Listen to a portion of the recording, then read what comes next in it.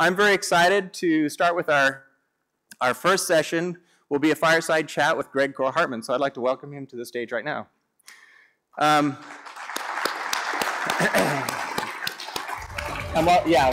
While he's taking the long walk over there, I'll introduce Greg. He kind of seems like he needs no introduction. He's been around the kernel community for forever, basically. He's a fellow at the Linux Foundation. He's been a USB maintainer and, well, a maintainer of all kinds of stuff. We can talk more about that. But we're going to just have a little bit of a fireside chat. Towards the end, if we have some time, I would like to open it up for questions, and there's going to be a mic somewhere, but we'll get to that. So let's go ahead and have a little chat. Where's the fire? Where's the warm fire? Or the background? I mean, what was it? Last week, or at Linaro Connect, they had a little fire rolling in the background. Oh, did they? Oh. Yeah, it was a Netflix screen. Yeah. So I lied. This is not a fireside chat at all. This is just a chat. So I saw, and the intent of this is just to be kind of a casual thing. Hopefully get some information from you as if we were just chatting in the hallway. I saw that you did a talk at Kernel Recipes, and it was not your standard talk. It was technical.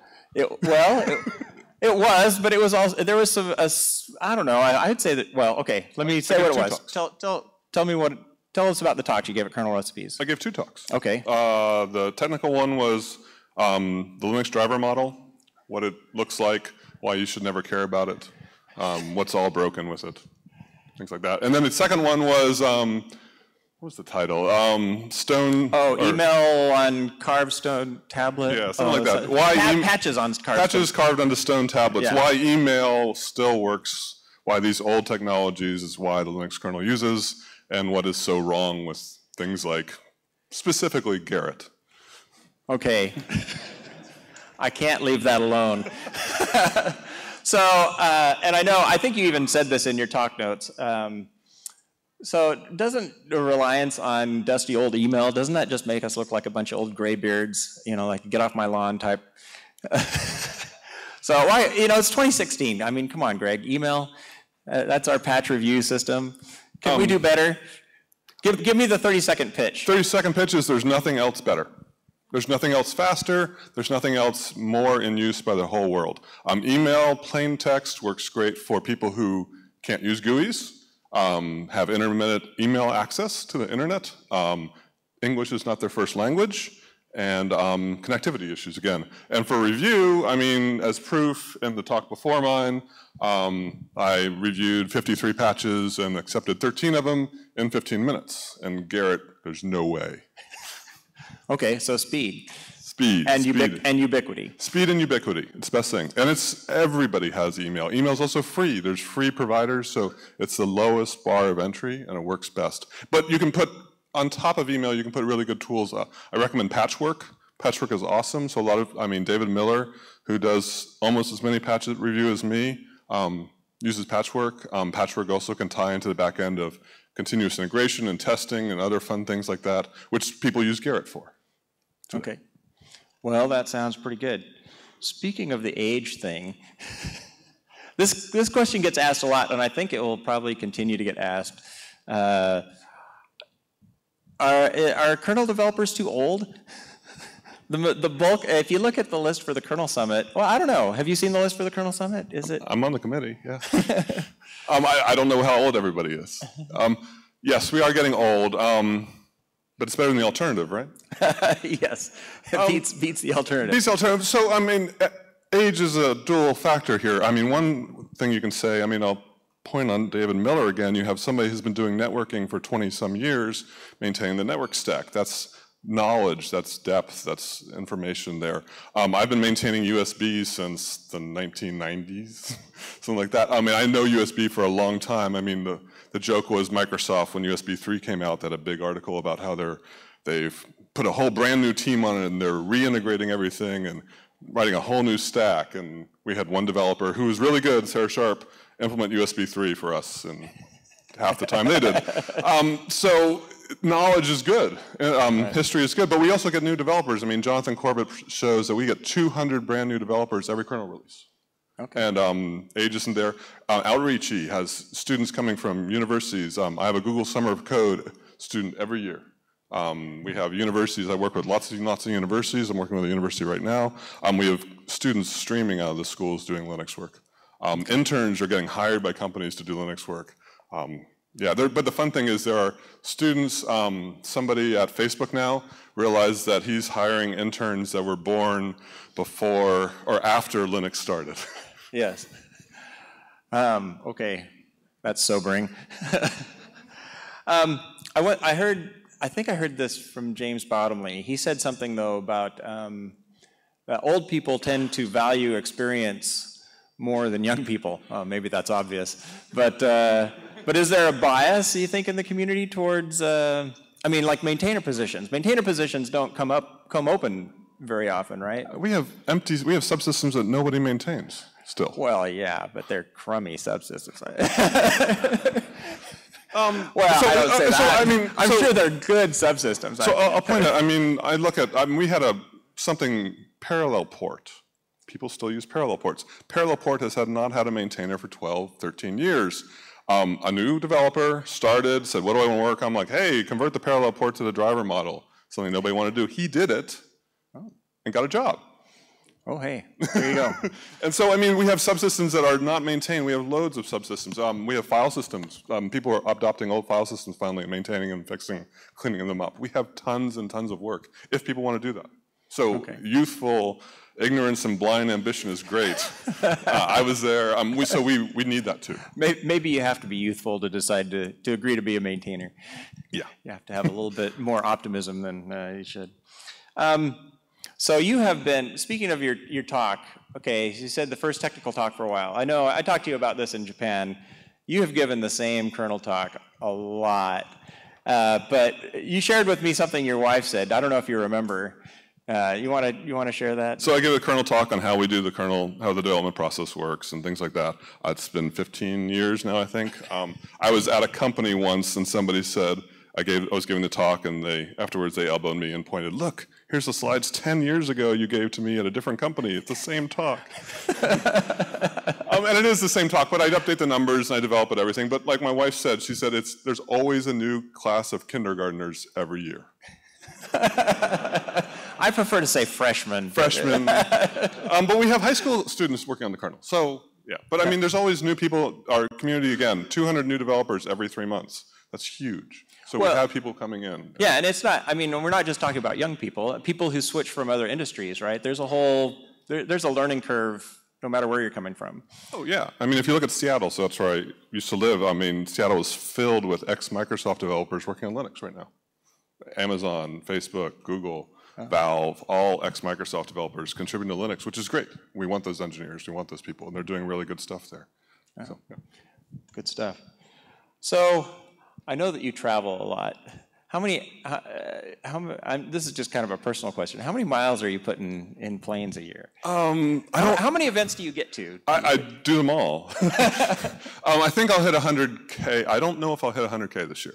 I haven't been traveling as much as I have in the past. Oh, wow. So, I don't know. That's actually surprising to me. Yeah. I know you're at everything. I mean. Yeah, so, last year over 140, I think, 1,000 miles. Wow, okay. Yeah, a lot. It's good for the frequent flyers, not so good for the family life, right? Speaking of family life, I heard that you just recently moved. Yes. So tell me about that. I now live in Paris, France. We moved from Seattle. Why? Yes. Wow, you're making my job easy. So I will give the glib answer of why not. I mean, the food and wine is good. My daughter thinks I'm having a midlife crisis. Then I claim, well, you're along the coattails of it. She worked LinuxCon last week. She's along with us, so the whole family. I worked with the university there last year for 3 months. Julia Luell and Lipsix and Whisper Research Group there at the university, Pierre and Marie Curie University. Really good research into operating systems and system design that is applicable to the real world, which is odd for academia. Right. So I did a 3-month thing there last year, and now they want researchers and people, so I'm working with them on some fun stuff. Okay. Oh, good. Okay. So that's kind of an adventure for the family, though. That's pretty. So the kid's liking it, or? My son's in school. My daughter graduated college, so she's being a 19-year-old in Paris. What can go wrong? Whoa.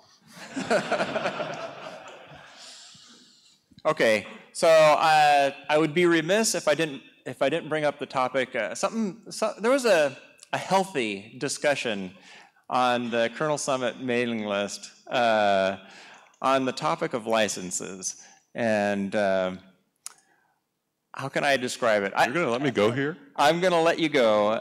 Well, as much as you want. There are some interesting points raised, and I guess. Well, do you want to describe the discussion? I think you probably remember it. Yes. So the discussion came up about GPL enforcement. Right. And what to do about that. And people's statements making the claim that if we don't enforce the GPL, it's the same as the BSD license.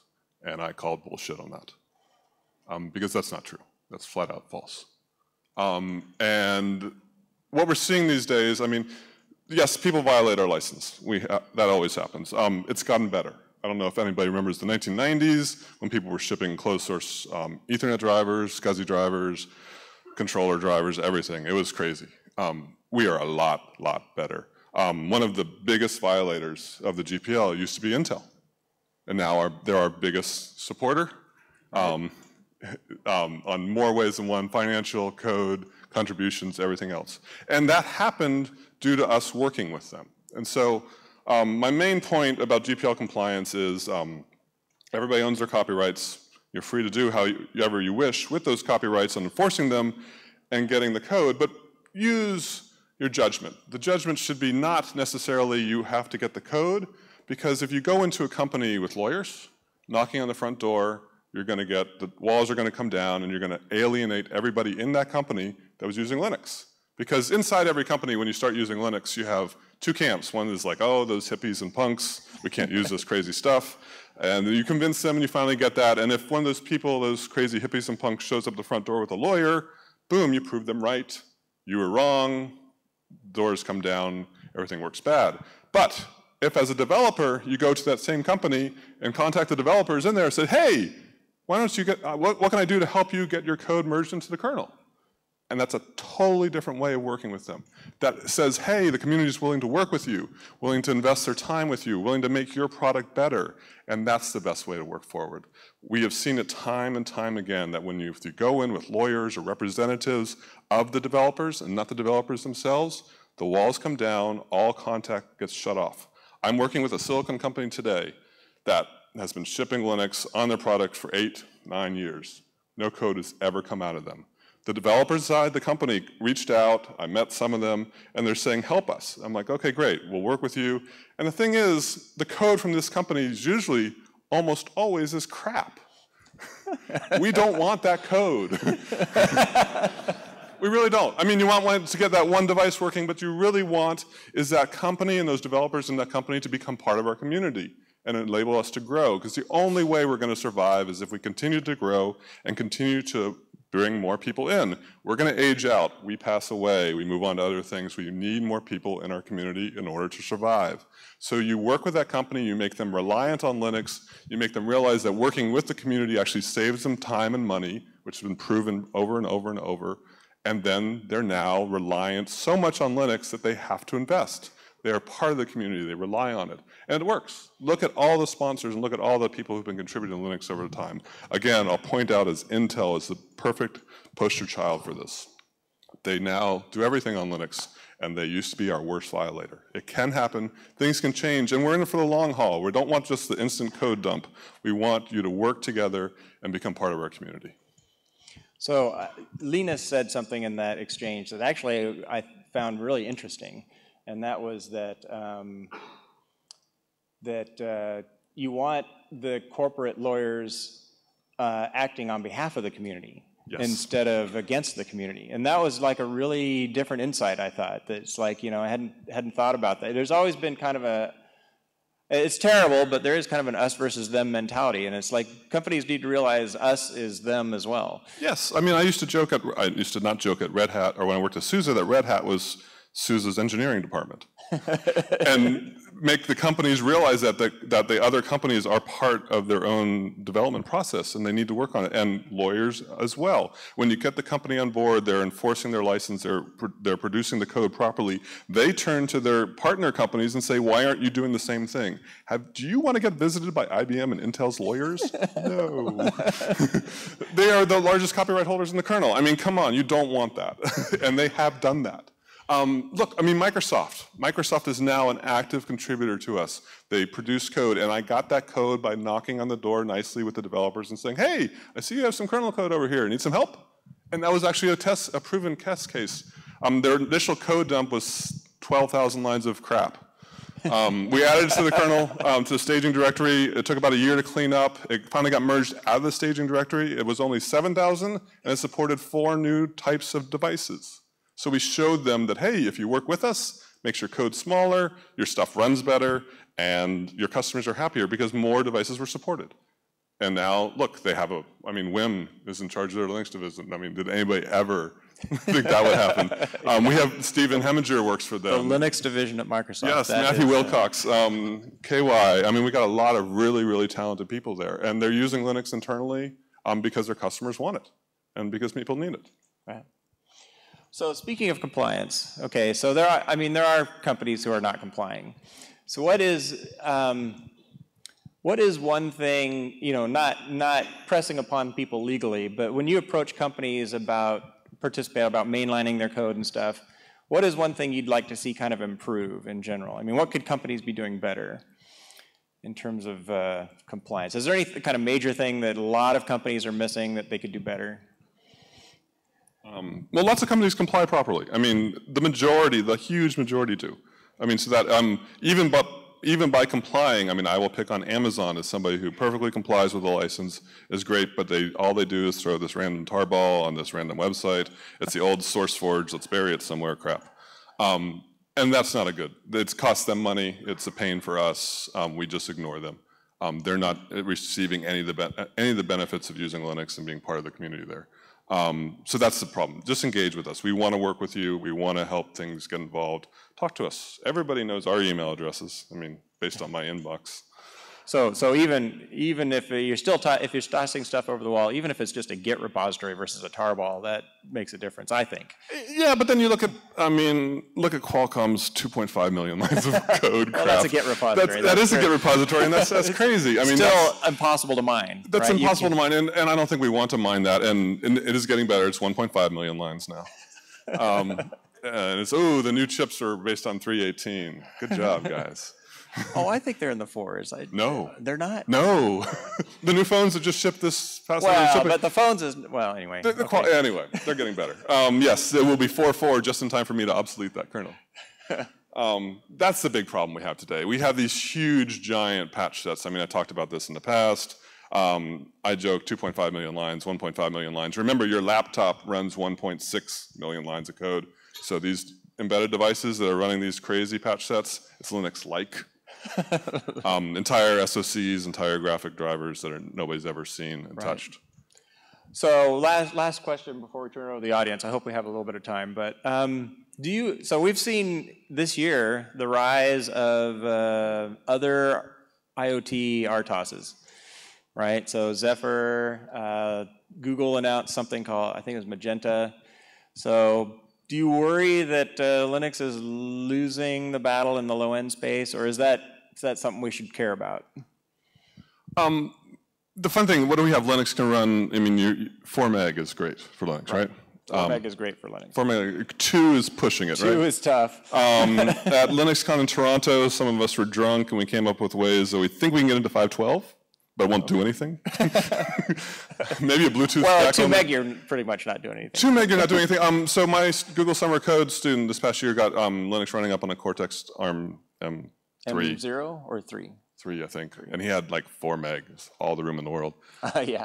So, I mean, chips 4 meg and under, there's still a lot of them out there. And there's still a need for some tools out there. NetX is a very common one. So now Zephyr is a really good alternative to NetX. Sometimes you just don't have any space, and you need to use these tiny chips and stuff like that. Stripping Linux down to there would be awesome. I'd love to do that. It's a fight between chips getting bigger just every year and cheaper every year versus taking the effort to cut it down? Where do you draw the line? Sometimes, I mean, there's so many really good tiny operating systems. Just use those. Okay. Okay, we're about out of time, but I think I could take 1 or 2 questions. Anyone have a question for Greg? We've got a mic that will come over to you. There's one over here. Oh, go ahead, just shout your question. Okay. The debug mainlining process was very, I guess, not a very successful by now. And do you have anything to say if the new approach, have you been involved in the bus one, or I don't know how it's called? Yes. Yeah, I want to repeat the question. Repeat the question was KDBus. It was an interesting way to submit patches to the kernel. It didn't go very far. It went a long ways for a while. We've dropped it. Bus one is the alternative. People stepped back and took a lot of the review comments seriously and are implementing something that's even more generic IPC that people wanted. Bus one, there was a talk last week or the week before at the System D conference. It's also going to be talked about at the Kernel Summit.